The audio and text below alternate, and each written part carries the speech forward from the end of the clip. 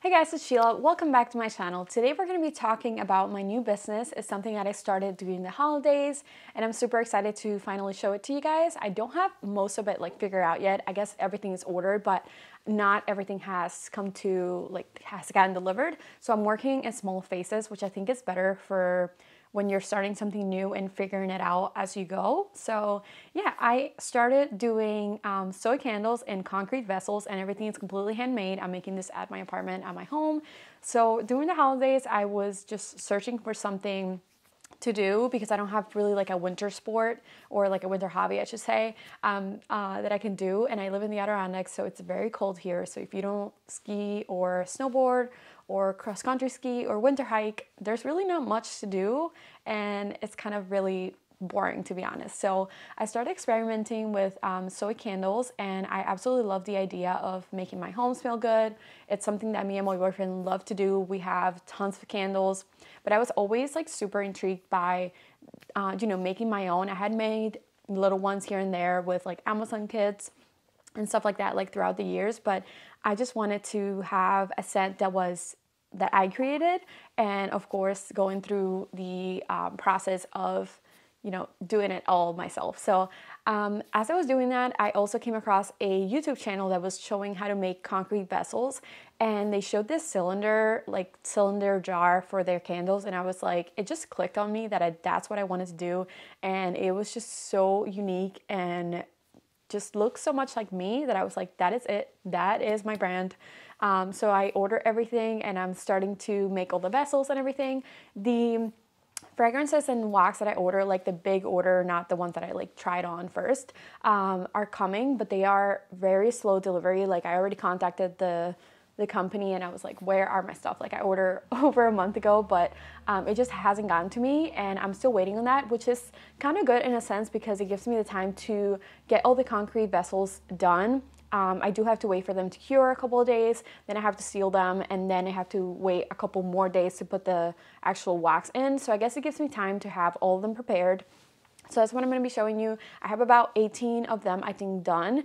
And I'm still experimenting with the colors and how I want them to look like because they are a little bit tricky, but I need to have at least 60 to launch. I'm starting out with 5 fragrances, but I am gonna have small quantity of them. So I want them to have their very specific jar color for each fragrance or a little variation that you can choose from. So I'll show you guys what I'm doing. I already did some clips last night of 2 that I unmolded. I only have 2 molds, so it's a really tricky because I have to wait 3 hours in between. So I'm working very slowly and kind of making them as I go. But I think everything is going to turn out really pretty and I love them. I ordered 3 more molds, I think, but they haven't come yet. So I'm going to have a variety of concrete candles, sachets. I'm going to have wax melts. What else? Jewelry boxes and coasters. So I also need some molds for the coasters as well, and yeah, let's go ahead and see them. So I poured this jar and then I made enough for a coaster, but then I realized I had a little bit left, so I made a 3rd one. So I have them all sitting here, and I also have this jar right here because I'm trying to recreate one that I made yesterday, and I made 2 after it and I just can't get the same color for some reason. These are the ones that I made trying to emulate the one I liked from yesterday, but I'll show you. Actually, not this one because this one is one of my colors, but these 3, I just couldn't do it. I'll show you the one that I really like. It is this one. So it has a little bit of gold shimmer. It has a lot of white, but it's a little bit tan on the tan side. If I put it next to this one, you can probably see that one is more white grayish and the other one's more tan. But I just love the finish of this one, and I kind of did it accidentally. So now I'm really struggling to recreate it. Show you guys my setup. This is my small apartment, so I just have this table right here where I'm working. I have my shop towels. Just these have to be, this were sanded, so I just have them there. And then these are just curing. Usually when I make them, I leave them here for about 3 to 4 days, and then I seal them, leave them here for 3 to 4 more days, and then I'll go ahead and pour the candle in. And then I'll show you where all of my supplies are. So here is the cement that I am using. I'm using Cement All, which they don't sell around me, unfortunately, because there's no Home Depot. And then here are the pigments and the cups and all of my packaging area. This is all very new, and it all like got delivered to me within this week. So I haven't had like any time to put it away or organize or even think about how I'm going to set everything up. But basically I just have these totes. I think this one is for the concrete. That one over there is for packaging, and this one over here is for the candles, or I'm not sure if I said them in the right order, but I just got this label range printer today for the for printing the labels that I got from Amazon, and these look really nice. I haven't opened the printer, but the shipping labels are 4x6, and they bring a ton in there, and that was about $20, so I'm super excited. So I'll be printing those at home and probably saving myself I don't know if I'll be saving money, but they'll definitely look cuter than like printing them out in, you know, a regular printer. So yeah, I'm using this distilled water from Target. Shop towels I've got from Amazon. It's a big package because I use them a ton. And I will mention something about the cups that I didn't notice because I order them for pickup, and it's that they're not completely circular on the bottom, so cement gets stuck on the corners, so just be aware of that. If you are going to get cups, just make sure that they don't have like little corners like this, because it makes it hard. So basically I'm just waiting 3 to 4 hours for these to dry up, and then we'll take them out of there. I'm still waiting for these to dry. They have about 30 minutes left, but I wanted to show you how the colors have changed. So I have like a Merlot color, which is in my collection, but I wanted to see if I put just a little bit less, if I could get a pink one, because I want to use these for Valentine's Day. So this is how they're looking, and then this one, it's probably going to be a little bit whiter than what it looks like now, or I should say like a beige color. And even when you demold them, the colors are going to look a little bit lighter like after 24 hours, because that's how concrete works. So it's not like much difference, but they'll definitely look lighter. So yeah, I think these came out pretty good so far. If you touch them after like an hour and a half and they feel warm, it means that everything in there is like working pretty well, and they do feel warm, so I'm excited. So I just demolded these, and that's how they came out. I really like the pink. I wouldn't say it's pink. I feel like the lighting in here is making it look weird, but I really like it. It's just more opaque than I was expecting. And then this one had shimmer in it, and the shimmer kind of disappeared. I think I mixed it too well. But I still like it. I think it's going to look cool. It's more like a light gray, like off-white, but grayish. So that's them. So these are the ones that I showed last night. They obviously look brighter because it is daytime now, and last night was very dark in here. But even so, they are definitely lighter just because they sat overnight, and concrete kind of gets a little bit lighter. You can definitely see the difference here with these two, because it had like a lot of moisture on the side, so it looked very dark, and it completely dried. The inside still looks a little bit dark, but as they sit here for 3 or 4 days, that will definitely go down. Look how beautiful they look though. So these are going to be the coasters, and you can use them as the candle plates, or you can use them for your glasses, your drinks, or even jewelry.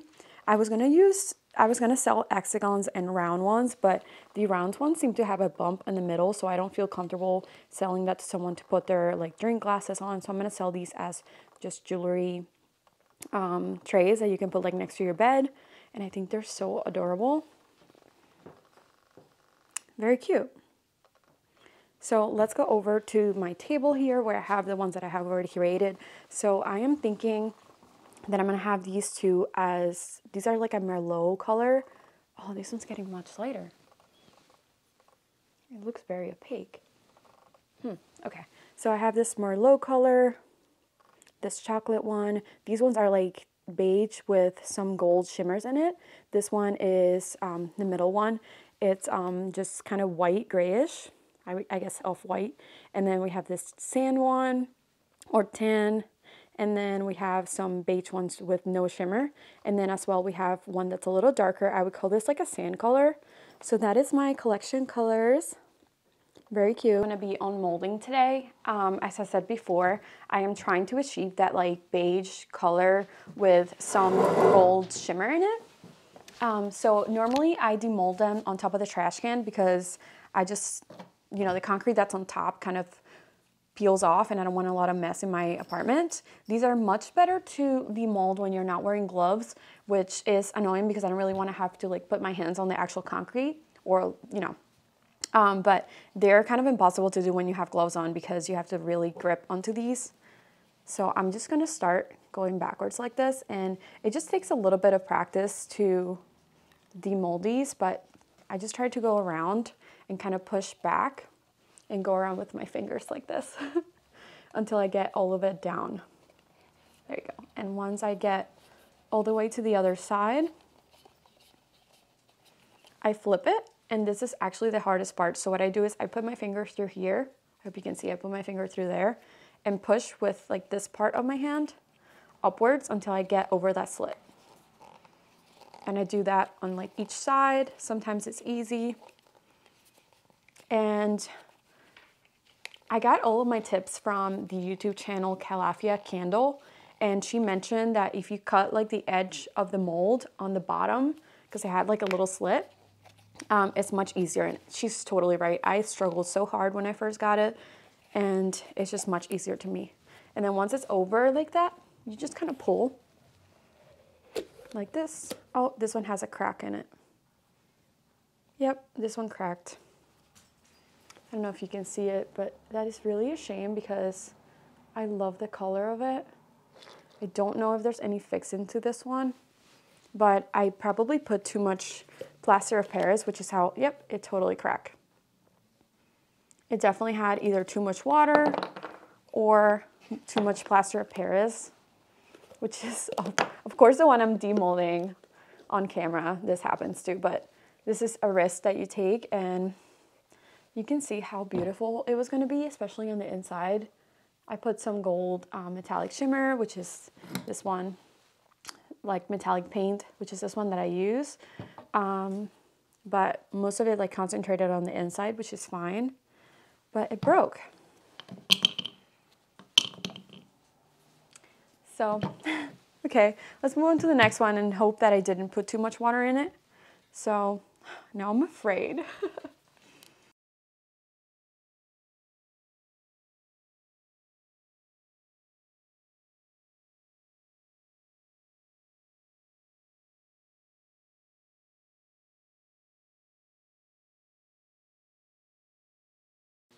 This one looks gorgeous. I'm sure it's gonna have like most of the paint inside because that's where I put it. Yep.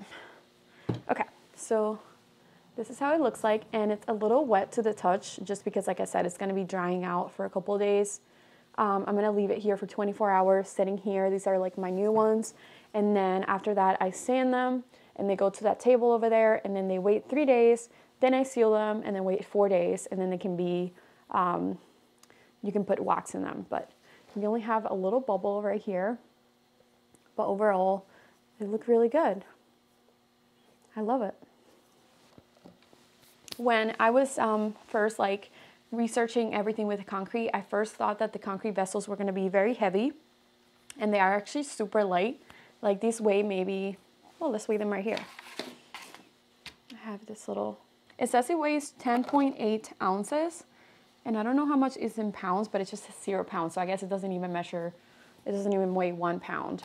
So they're very light. And the other thing that I was thinking that it was gonna be super messy to clean up, I got these shop towels, and they're great. I got them from Amazon, and they're like about $18 for like a set of 9, I think.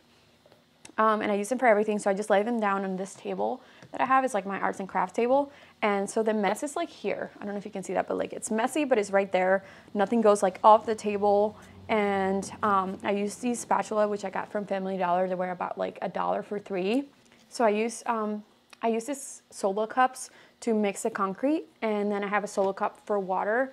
And then what I do is I wait for them to dry, and then I kind of do like this and crack them and throw them away in the trash can. I don't pour any of this down the sink. You definitely don't want to do that.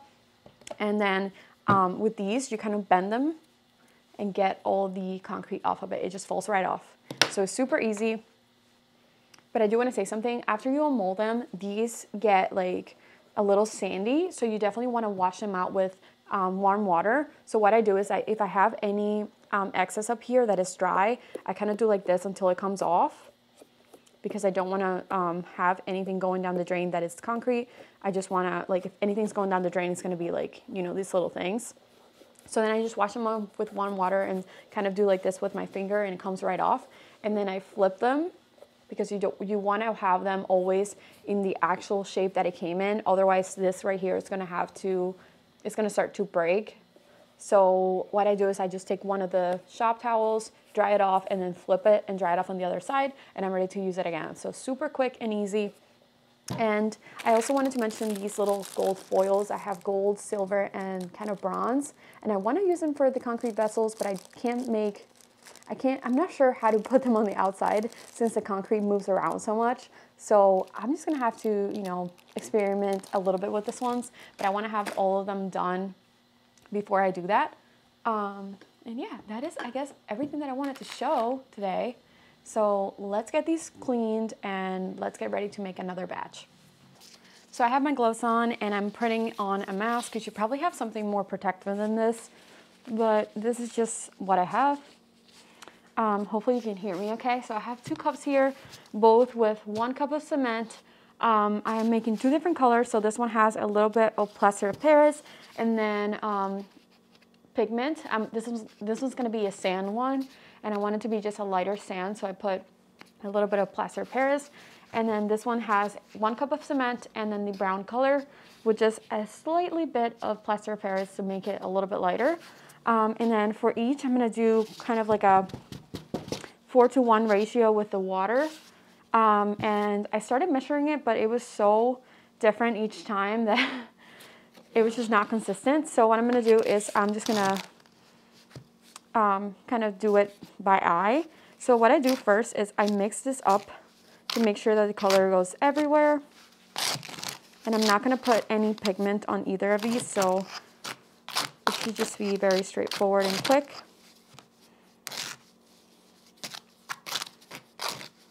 So I'm mixing this one up, and then mix this up.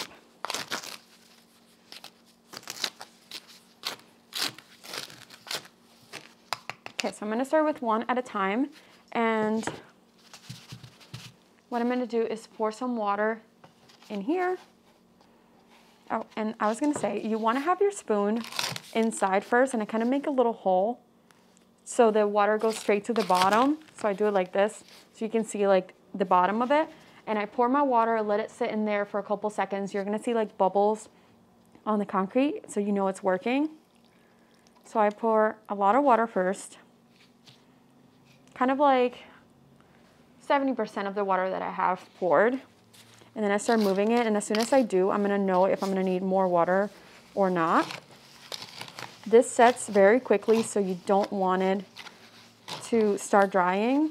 So I know I need a little bit more water, and what you want is like a pancake consistency. Like I said, when you're using paint, if it's really thick, you're going to want it a little bit more runny than just a regular candle or a regular vessel, but these are definitely not ideal spoons that you want to use with these. They work, but they just a little bit hard to work with. So as you can see, I have to kind of use my finger to get the concrete out because it gets stuck in chunks. And you also want to move quickly because it starts setting on the bottom, and then you start losing, you know, your batch, and you might not have enough. So you want to get rid of like all the little chunks of concrete. And I think this one's ready to pour. So I'm just going to start pouring it. So I take my mold and I start pouring. And then I start doing like this and giving it hits to the table so I know it's going all the way down. And this way I'm also getting rid of all those bubbles. You want it to be flat with the mold So I'm gonna pour just a little bit more, but you don't want it to go over. So I'm gonna do like this. You can see where you're missing some, if you see kind of like a little edge. And that is just a quick fix. We're just gonna pour everything we have in there. And it's not completely in there. So let's see if we have a little bit more.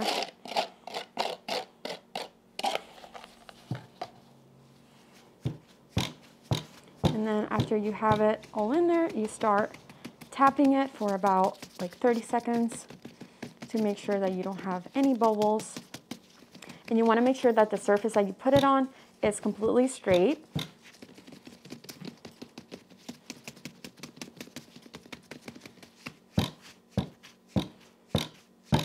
I like doing like this. I also have a little machine that kind of gets rid of bubbles, but my friend gifted it to me, so it hasn't gotten here. I think it's getting here today, so that's going to be probably a game changer. I'm excited to see what difference that makes, but I haven't had much trouble with bubbles since I started doing it, because I just tap it as much as I can. I didn't have a spoon, but I found this stick that I use for waxing, so we're just going to try it. It's not super strong, so hopefully it doesn't break in there, but let's start. Now we're making the tan one. And I poured about the same amount of water. I'm going to let it sit in there for a second. And then start mixing it.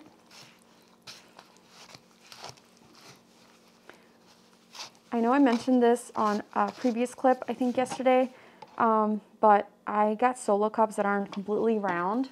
So it makes it hard because the concrete likes to gather like on the corners of this. And you have to really like dig in there and get it out.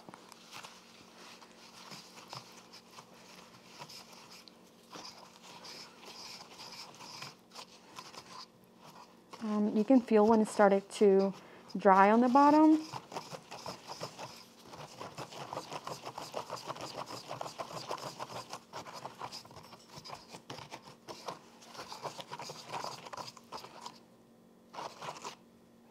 I think that is a good texture, but I'm afraid that the same thing is going to happen where we don't have enough, because I can feel some of it drying already. So I'm just going to have to move quickly and pour it. I'm going to do just a tad bit of water, because I feel like it's going to dry as I pour it. That is something else that happens to me. Sometimes it looks like pancake batter on the top, and then as you start pouring it, it completely starts drying up. So you have to be really careful. All right, so I'm going to start pouring, tap all around. You can also like squish it on all the sides.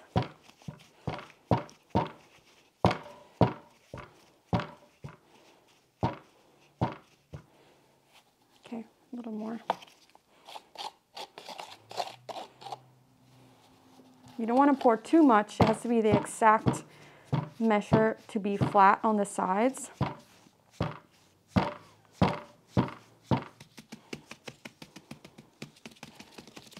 This one has the same issue. It's just not going to be.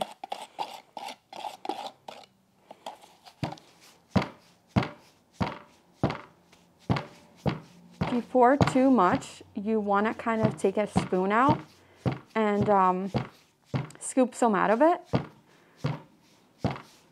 You can totally do that, and then kind of tap it again so it takes like the shape of if you had just poured it.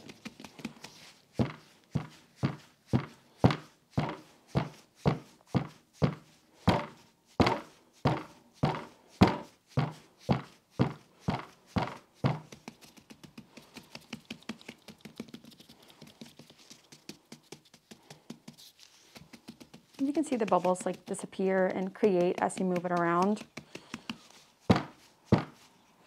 Okay, so now we're gonna wait 3 hours for these to dry up, at least 3 hours. I would wait a little bit longer if you know your mixture was very watery, or if it's gonna have like a lot of moisture in there. The ones that I left yesterday, I left them overnight, and when I opened the one this morning, you guys saw that it was broken. I can definitely reuse these gloves, so I'm just going to set them here because I don't like wasting too much material. But I hate wasting the cups, but at the same time, like, I really have no other idea of how I would make them. I've seen people use like silicone molds, and I think that's a great idea with some silicone spoons, but I just haven't looked into it, and I feel like I've spent so much money and I haven't lunched yet, so I'm scared to buy too many things at once. But yeah, now we're gonna wait. So let me show you a little closer. You can tap them. If you see some bubbles coming up, you can still tap them. And as you go, like as the time goes on, an hour and a half from now, it's gonna feel a little bit warm to the touch, and that's how you know like that the mixture is actually working and it's gonna turn out good. They're gonna look darker, and they're gonna start getting lighter and lighter as time goes on. But you can see like how the bubbles come up as it's drying. This top is completely dry, so I can't do anything about those bubbles, but they just kind of show up on their own, and that's okay. That's something that just happens with this medium, and that's just how it works. But as you can see on the final result, the bubbles look kind of cute and give it a little bit of texture.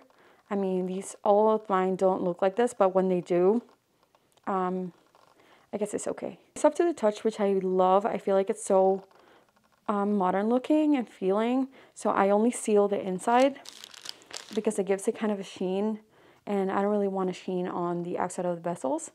So yeah. So I just got back from shopping. I went to Walmart, and I first went to Family Dollar, and I got these spatulas just because these are the ones that I'm using right now until I get some painters like sticks.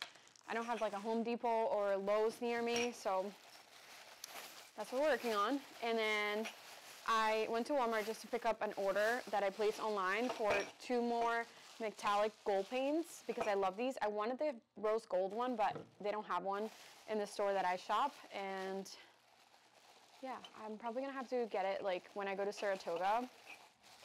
And then I also got these little cups. I think they're called anchors. I'm not sure what they're called, but they're glass. And the reason I got so many of them is because I want to have one for every fragrance, and they're also glass, so I don't have to worry about like, you know, anything happening with them being plastic. So they really close this like very well. I also got some other packages, so I want to open those on camera. Maybe it'll be something fun we can do together. So I got 3 of these. I should have gotten 5. I don't know why I got 3, but I thought I got 5.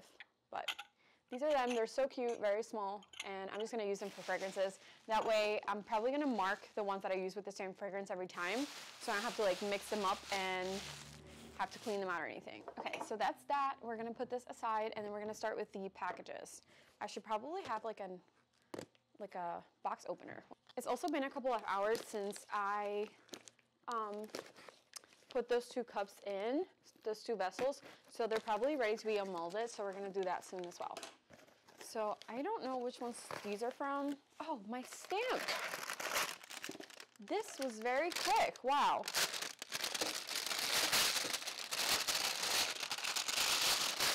Wow, that is the most obnoxious sound I've ever heard, but I am so beyond impressed with the shipping of this. So basically I got this stamp from rubberstamps.net, not .com, and I opted to have this as my packaging stamp, and so it has my logo. It's Sheila Llibre Candle Co. Obviously you can see it here in the front how it's gonna stamp, but on the back it's just flipped, obviously because you stamp. But the quality of it's really nice. You can get it with a handle.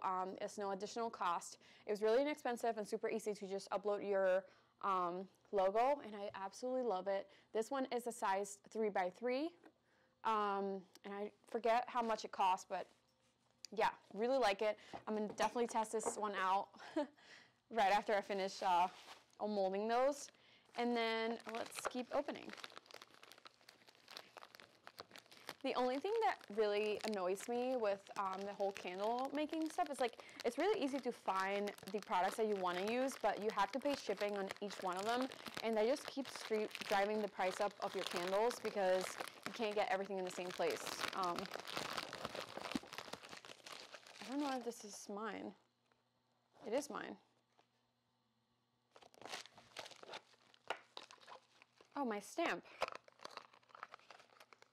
Okay, so this one is with my logo, and this one's for my wax stamp. I don't know if you can see my logo right there. Absolutely beautiful. I love this one. I'm gonna use it with some beige wax, which should be here if that got here because I ordered them together. But I'm gonna keep this little box too, so this one doesn't. Wow, amazing. I'm so excited.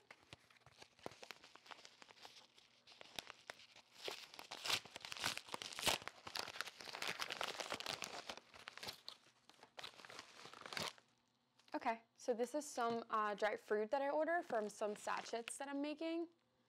And I ordered so many of them, so I'm gonna have to wait till it all gets here.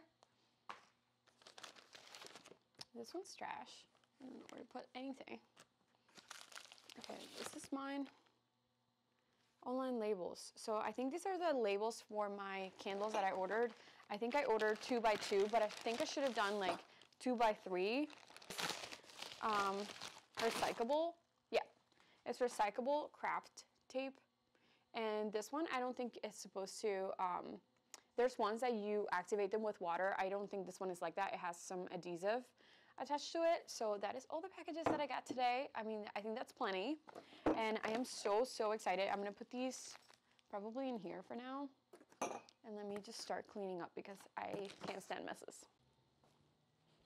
So my candles are gonna go in a small box. I think it's 6x4x4, but then I wanted to put that box inside of another one just to give it a little bit more protection. So I ordered these from Walmart, and this ones I think are 10x5x5. Everything I'm mentioning is gonna be linked down below, but they just got delivered literally when I turned the camera off, and one got scratched right here.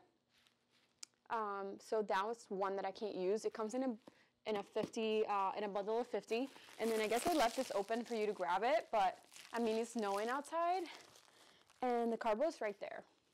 So these were not cheap. I'm just like, couldn't they have put some like protection in the front and back so I don't lose a box? So yeah, you can kind of like twist and pull, but sometimes you have to really pull. So this one has 3 big bubbles on the top. And again, this is something that I mentioned on my website, that they're gonna have slight differences between the vessels and probably small bubbles. I don't think this is much of a problem. If it was like bigger than this, then I would probably take that one out and not use it to sell it, but I think it actually adds some character to it, and I really like it, honestly. We're gonna go with a brown one. This one is the second one that I'm making in this color, and I really like this color. I'm gonna use this one for a coffee candle, so I think it's like super fitting. I love the color. The other thing is that the concrete